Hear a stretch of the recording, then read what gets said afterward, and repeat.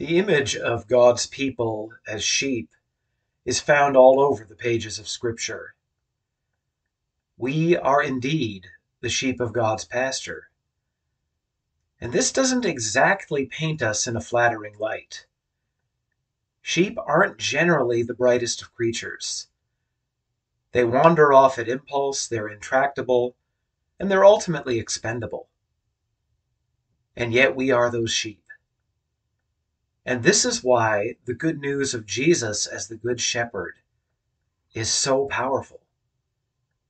Jesus says that he is the Good Shepherd.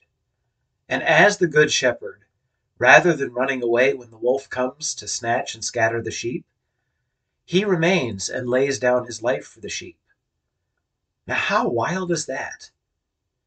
The shepherd, who not only believes but acts upon the belief that the sheep are so precious that whenever any sort of harm threatens them, the shepherd's response is, yeah, over my dead body. And yet this is how Jesus cares for us. This is how God cares for us. We might not always perceive it. It might seem like we are abandoned and left to face the threats that could harm us all alone, but we never are. God's response to anything that truly and existentially threatens to harm us is, I don't think so.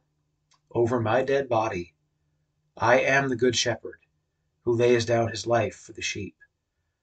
So let us rest in the blessed assurance of that incredible promise.